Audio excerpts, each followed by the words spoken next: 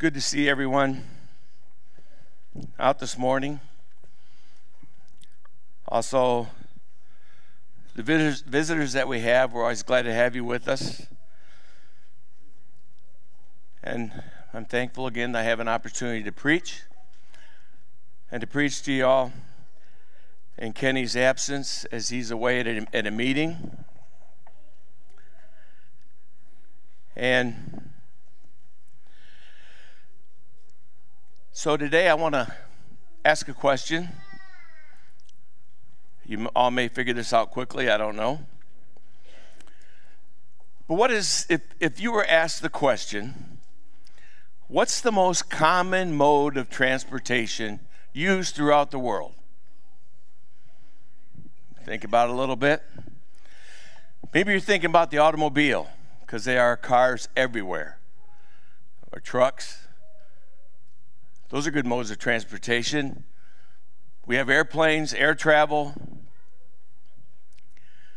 And then there's other avenues of mass transit like trains that will go throughout cities and also across countries and across long distances, subways within the cities, buses, boats, bicycles, motorcycles, scooters, keep on going.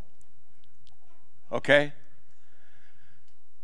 But you may not have thought of this. The main and most common mode of transportation we use is walking. May not have thought that. I don't know. You might have. Everywhere, for the most part, we go, it involves some form of walking. Walking is a very important aspect of our lives. Learning to walk is an infant milestone. It's a major point in an infant's growth. Baby's first steps are taken independently, probably around 8 to 18 months. I use 8 because David first started walking at age 8 months, and that was a little rough. But anyways, he got his sea legs then. But anyways, babies are unsteady at first. And as they get better, their nervous system develops, their muscles develop, their balance gets better, and then they're off and going and running. Eventually, we do it without even thinking about it. God made us biped individuals. He made us individuals that walk on 2 feet in an upright position. The purpose of walking is to get somewhere. When I use the word transportation, the word transport really means getting from one place to another place. That's what it means. And we get different places by just walking. We get around the house. We walk to go outside, move around the yard, and get around the yard. Maybe our jobs require a great deal of walking.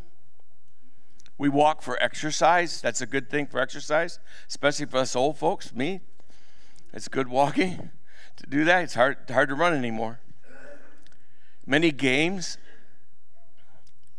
and sport activities involve a great deal of walking. We often use the phrase walking through life. We use the phrase walk of life. From a physical aspect, we do walk through life. This refers to how we plan our living, the choices we're going to make, the challenges we may meet, the obstacles we may come up with. Those things may pop up along the way, and that's our walk of life. And everybody seems to have a different walk of life. But there's another walk. And that's our spiritual walk, and that's what I'm going to talk about today. Each and every one of us has a spiritual walk that we need to make in our lives. You see, we all have a spirit. We both have a physical body, and we have a spirit. God gave us a soul. Without the spirit, we're dead physically. Physically dead. They can't be separated. For the body without the Spirit is dead, according to James in James 2:26. As long as we live, our spirit lives along with us. Upon death, the physical body returns to dust, and the spirit returns to God and will live on eternally. Ecclesiastes 12 and verse 7, in the last chapter of the Wisdom Writer's book, Solomon says, "Then the dust will return to the earth as it was." That's after we die. "And the spirit will return to God who gave it." As we live our lives, we have the freedom to choose our path. We have the freedom to go anywhere we want to go, and we can make any choice we want to make. Now, we have to live by rules, and we have governors and countries that have laws and government and things like that, and you have to pay attention. You have to obey those. But you may not want to make that choice. You can make the choice just not to obey anything. Maybe thrown in jail. Who knows? You can make your own choices. Okay? But Ecclesiastes 12, at the end of the chapter, Solomon writes, "For God will bring every work into judgment, including every secret thing, whether good or evil." God lets us make choices. We are creatures of choice. And as Christians who obeyed the gospel, we need to begin a spiritual walk. But everybody, whether you've obeyed the gospel or not, is walking spiritually. Your spirit is going along. Okay? So, today I want to just talk a little bit. Let's take a closer look at our spiritual walk. And let's see ourselves on that journey. The songs we sung kind of went along with that. Thanks, Kenneth, for the songs. I appreciate those. We sing many songs that relate to our walk spiritually. Maybe we can answer some questions as we go through this. First question you want to ask is, when do we start? When do we begin walking? Well, after we become a Christian, our walk begins immediately. We don't wait till we get our sea legs. We don't wait till we get our balance. We start out right away. As soon as we come up from that watery grave of baptism, the clock starts and the trek begins. We're new creatures. We have an advantage because we start spiritually with a clean slate. Okay, so we're new creatures and we're ready to go. Okay, Christ died for us. He bled. He shed his precious blood. We just remembered that as we partook of the Lord's Supper. Okay, so he has given us a new spiritual life, and it's time to start now. Romans 6. If you turn to Romans 6, I use a lot of scripture in my lessons. In Romans chapter 6, verses 3 to 6,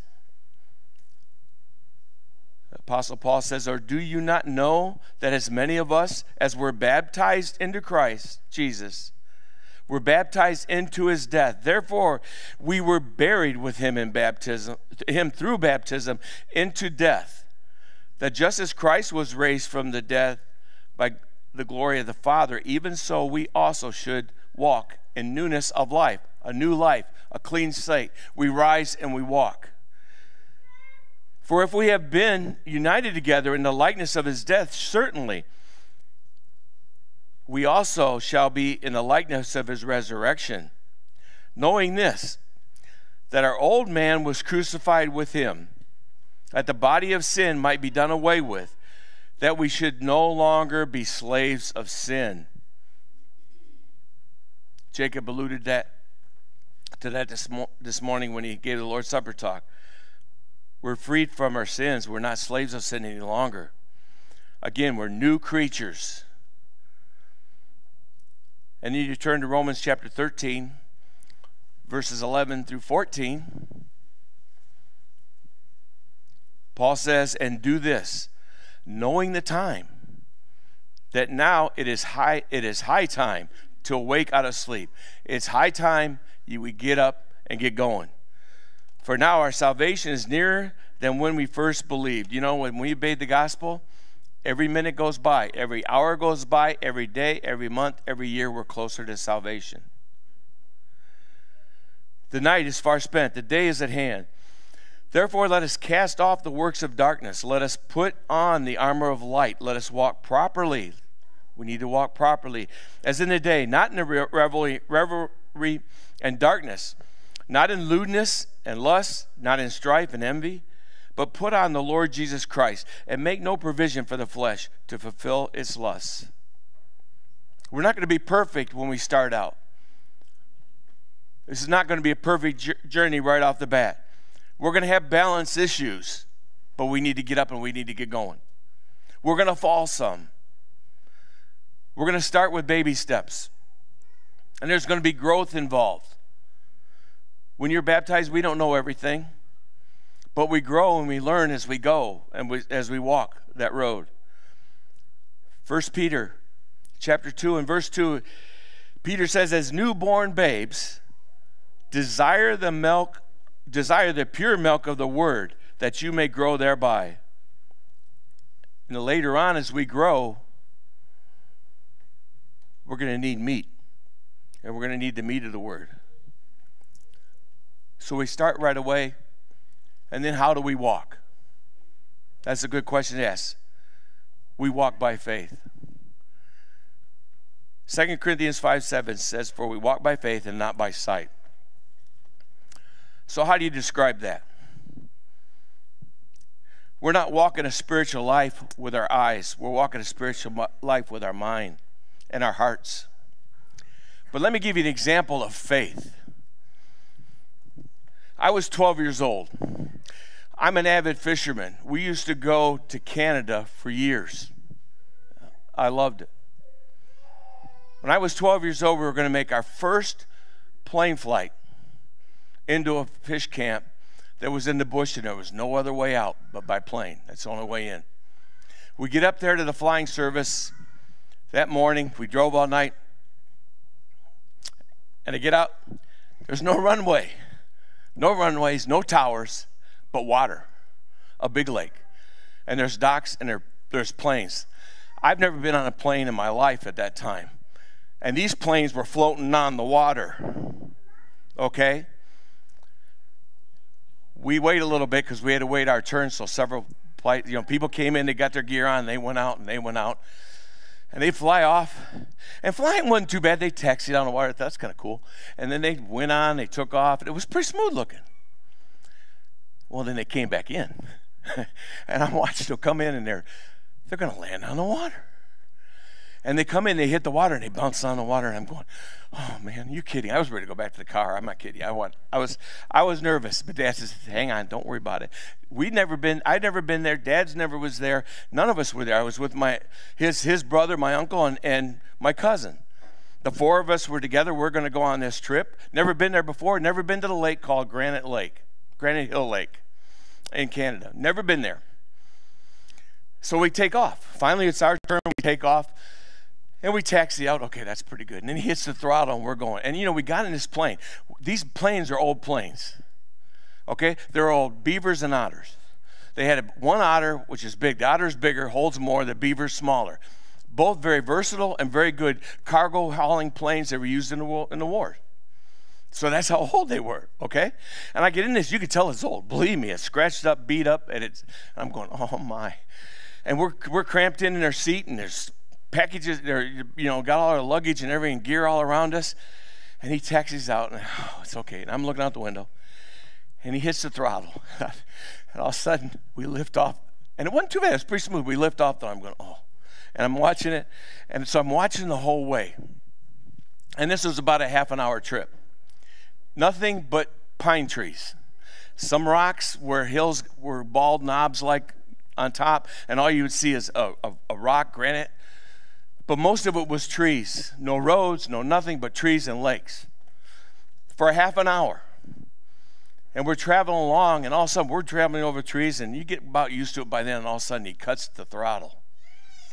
and the engine slows down, and we start dropping. There's no water around. What's going on? I mean, that was scary. But we had faith that there was a Granite Hill Lake over there that we were going to fly into. I flew by faith. I never was there, never saw it, never been there. Okay? And all of a sudden, he's dropping, and all of a sudden, water shows up. Whew. That was good.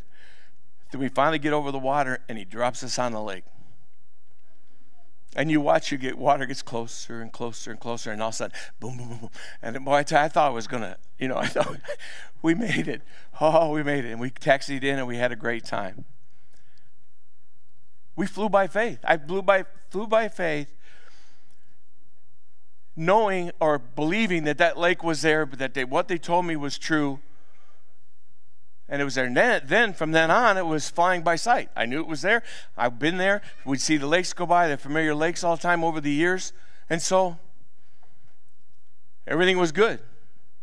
But that's what we do as Christians. We walk by faith. We haven't seen heaven. Okay, we haven't seen God. We haven't seen Christ. We haven't physically laid eyes on him. How do we get that kind of faith? Well, Romans 10:17 says, so then faith comes by hearing, and hearing by the word of God. We don't use our own eyes. We use our minds. We use our hearts. We have to study. We have to learn God's word. That gives us the faith. That's where the faith comes from. The word of God, the Holy Spirit gives us that faith. And then we're to walk circumspectly. And all that means is we need to walk looking around, keeping an eye on our surroundings, knowing what's going on. In Ephesians 5:15, Apostle Paul says, so then that you walk circumspectly, not as fools, but wise. Other versions use the word carefully. Walking around looking carefully. Looking all around, being aware of your surroundings, knowing what's coming. Kind of like watching for the road signs.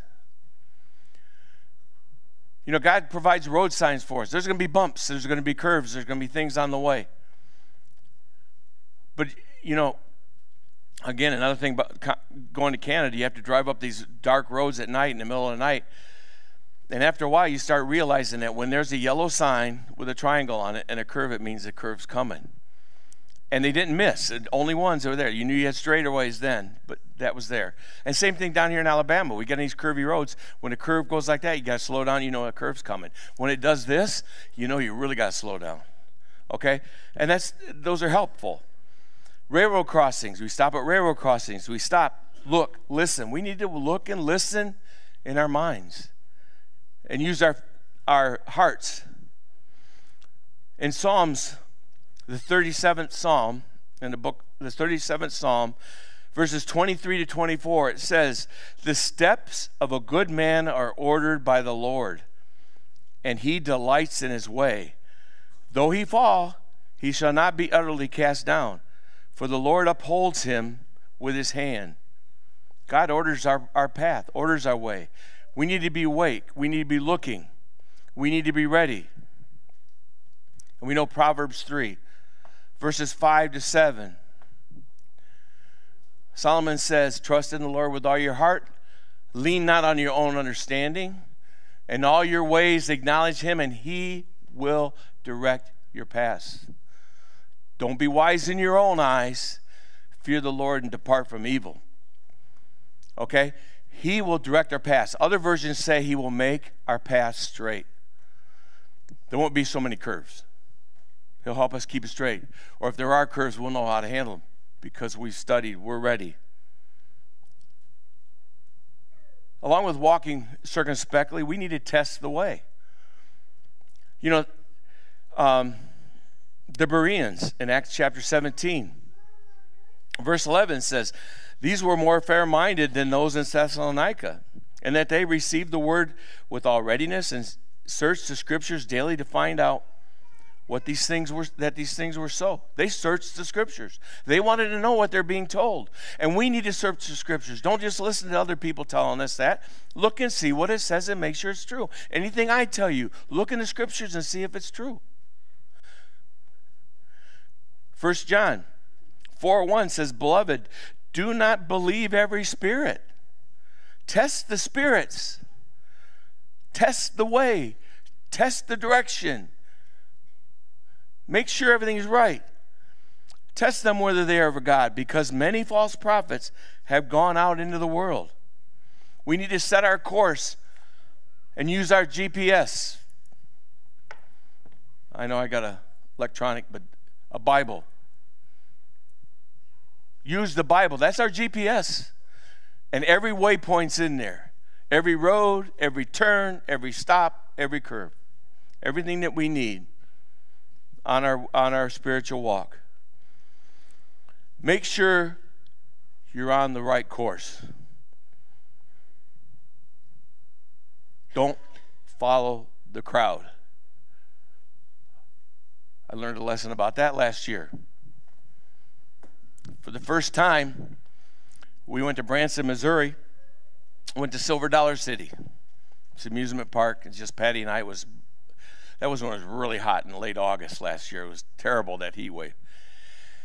So we're in there, and we got in, and we're waiting, and they didn't open up the park till 10 o'clock, so we had to stand around this thing. They eventually, just before 10, they played the national anthem, and then they opened up this gate or rope across, and let people into the park.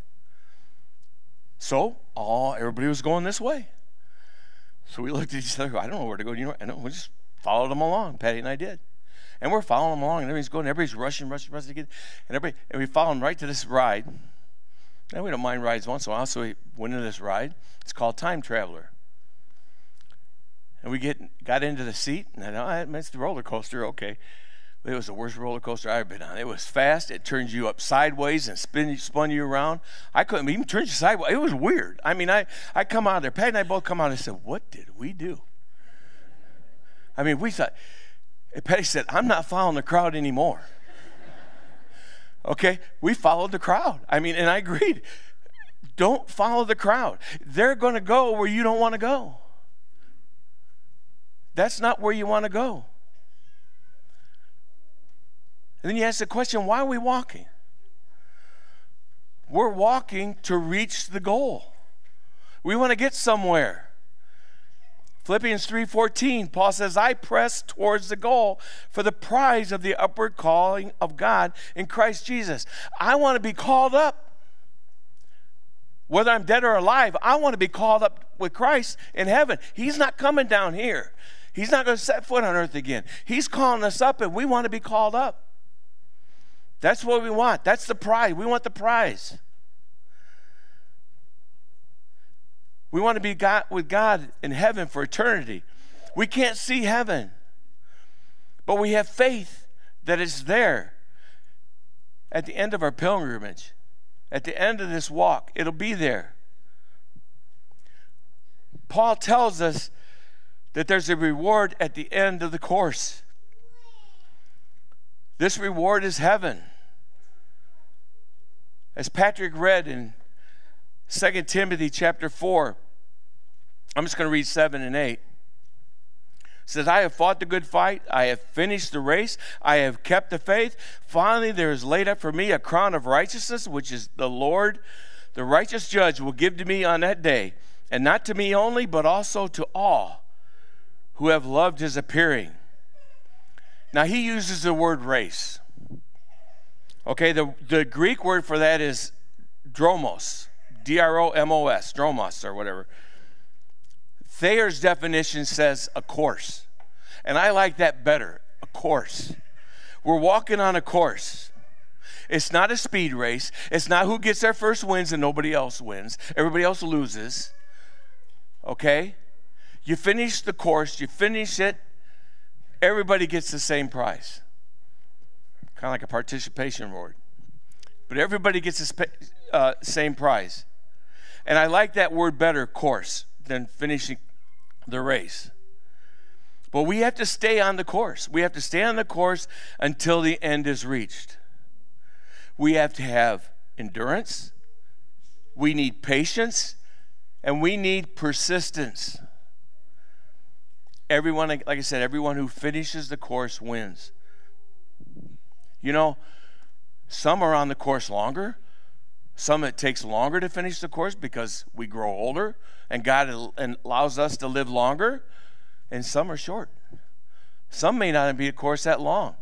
And others who obey the gospel late in life will be on the course a shorter amount of time than those who obey the gospel early in life. It's all different. Everybody's course is going to be different, and their lengths are going to be different. But we're all traveling in the right direction. We should be. We need to train. We need to train and work to develop this endurance. We need to stay in shape. We got to stay in shape to handle the rough terrain. Now, I said that God will direct our paths, and it says make your path straight. But we got to stay the course, and we need discipline and training to stay on that course. 1 Corinthians 9, verse 26 to 27 says, therefore I run thus, not with uncertainty. Thus I fight, not as one who beats the air, but I discipline my body. Paul says, I want to discipline my body, bring it into subjection, lest when I have preached to others, I myself should be disqualified. We need to stay on the course. We need to stay going the right direction. We don't want to be disqualified. And we need to work hard and remember one thing. There's people cheering us on. In Hebrews chapter 12, we talked about the beginning of Hebrews chapter 11. It says, we walk by faith, not by sight. And it says faith cometh, and we know faith cometh by hearing. In Hebrews 12, verses 1 to 2, the next chapter, because 11 is the faith chapter, all these people of faith. Therefore we also, since we are surrounded by so great a cloud of witnesses, they're watching us, they're our witnesses. Let us lay aside every weight and the sin which so easily ensnared us.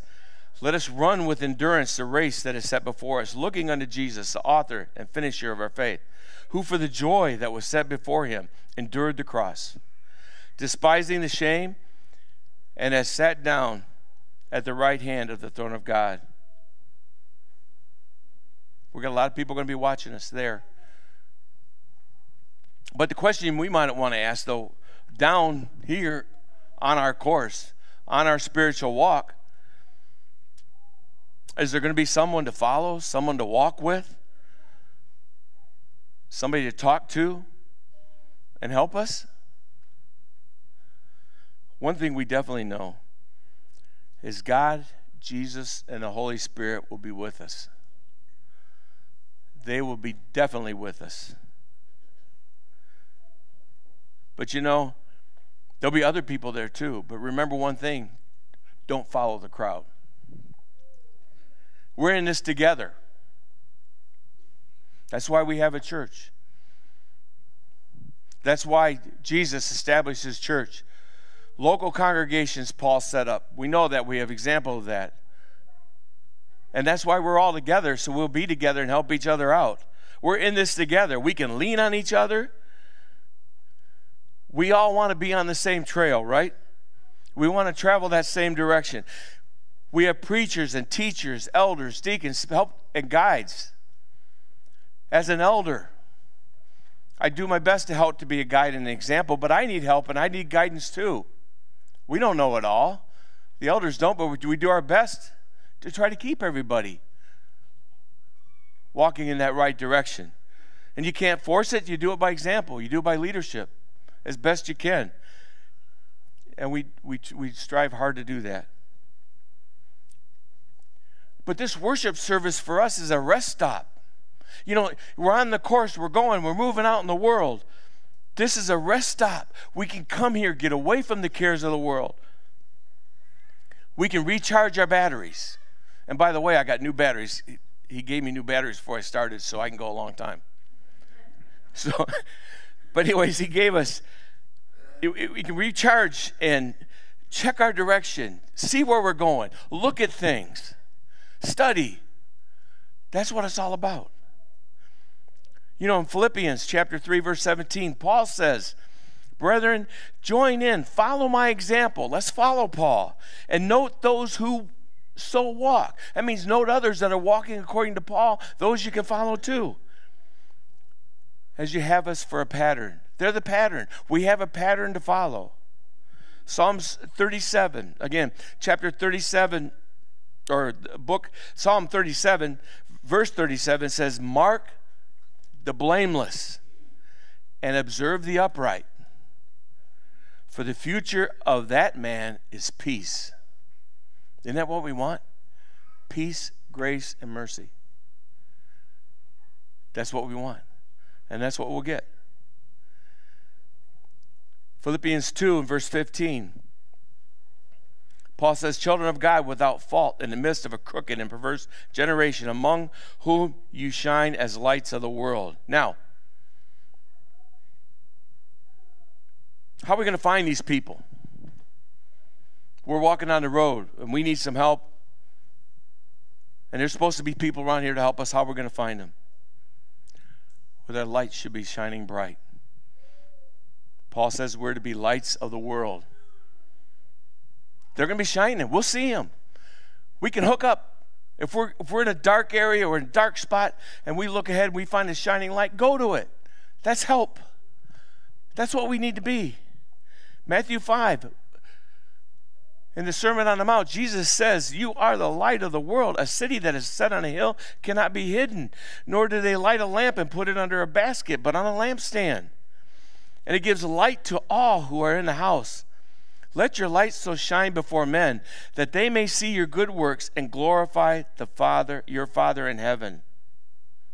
Look for the shining lights. Look for the bright lights. And you know what? We can and should be those lights. We should be shining lights to help others along the way, along a dark road. You know, God illuminates our paths. Yes, he does. But there's people that may be wandering and drifting and don't see the light. And what if they come up to us and they ask us, where are you going? Are we going to be able to tell them? Do we have a good answer? They may be traveling in the wrong direction. You know, we can have an answer. 1 Peter 3, verse 15. Peter says, but sanctify the Lord God in your hearts, and always be ready to give a defense to everyone who asks you a reason for the hope that is in you with meekness and in fear. Maybe somebody's trying to contradict you, but other people might be looking for directions. And we're a light, and they see us, and we can help them. He may tell us, though, hey, I got an easier way. I got a shortcut. Let's go that way. Nah, don't do that. We know the blind leads the blind. If the blind leads the blind, and you're walking in darkness, both are going to fall in the ditch. No, we don't want to go that way. We want to follow his word. We want to stay in the light. Well, we can teach them and bring them along. So in conclusion, we look at our walk.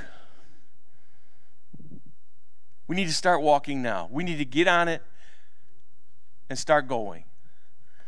We're fortunate because of the grace of God, we get to walk with a clean slate.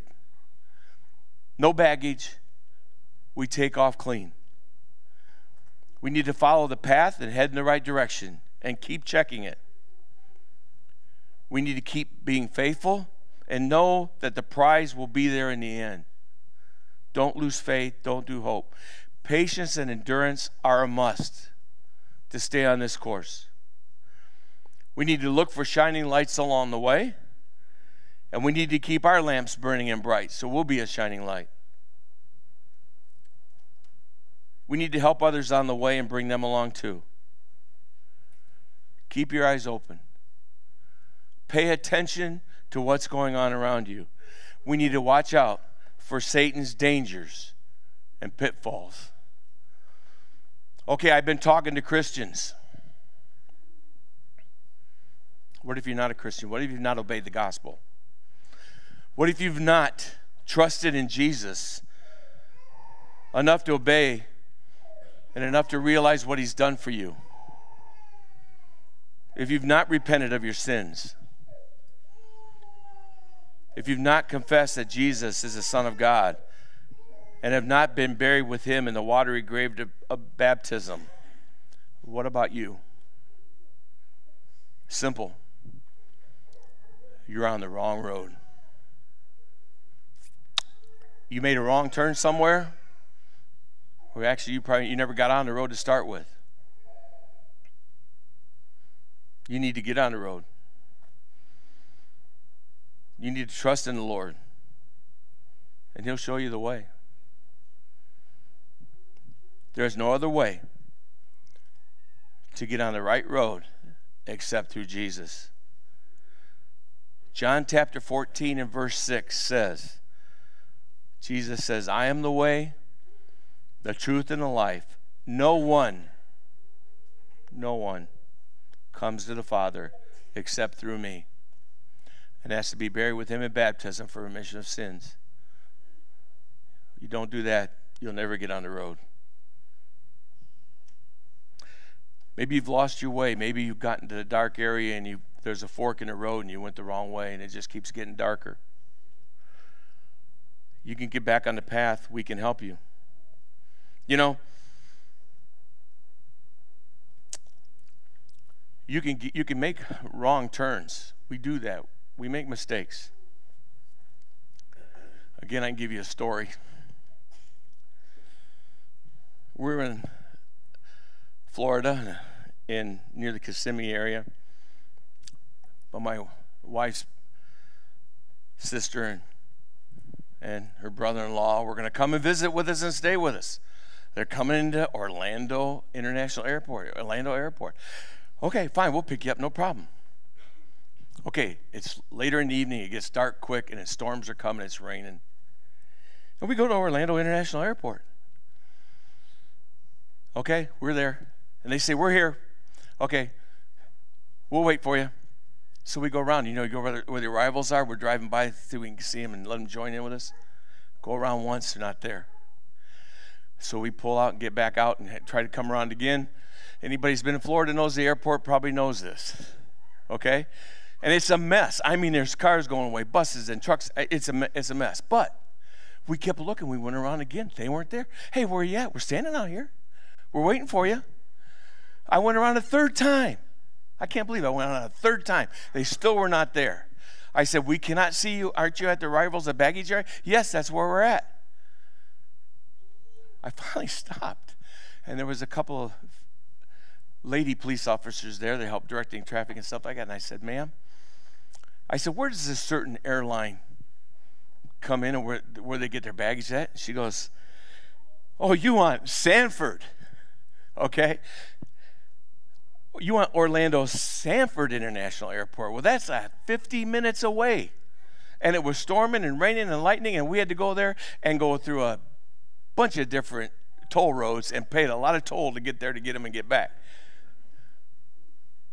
We went the wrong direction. You know, you can't say to yourself, hey, what's the difference? Orlando International Airport? I didn't know there was two airports. Do we do that with God's word? Hey, it doesn't matter. We'll do whatever we want to do. Well, that's not true. You need to follow God's word. We need to follow it specifically. There's a pattern, a specific pattern that we need to follow. So if you've lost your way and went the wrong direction, you can get back. If you've not started on the road, you can start. And you have time and opportunity right now, as together we stand,